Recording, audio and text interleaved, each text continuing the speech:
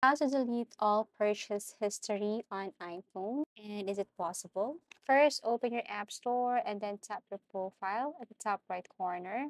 And then here you have to click this purchase here.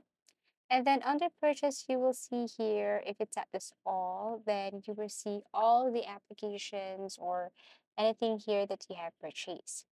Now, to hide this one, what you want to do is to simply slide it to the left and you will see this hide option.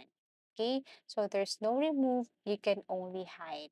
So if you want to hide all of this, then you can do it one by one here. Okay, this is for the applications and other things that you have purchased, and that's how to hide purchase history in iPhone. There's another way on how to see purchase history. Go to your profile again, and then here you have to look for media and purchases, and then click this view account here.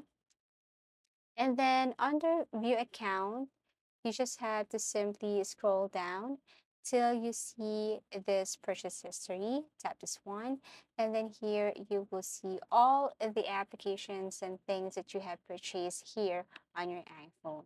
But unfortunately, there's no option that says remove. So this is not to misinform you, but to tell you that you can't remove permanently all of the things that you have purchased on iPhone. You can only hide, but you cannot remove. So the best thing to do if you want to erase your purchase history is to erase everything on your app. But if you want to hide or you don't want to see your purchase history, you can just simply sign out. Thank you for watching and see you again in our next tutorials.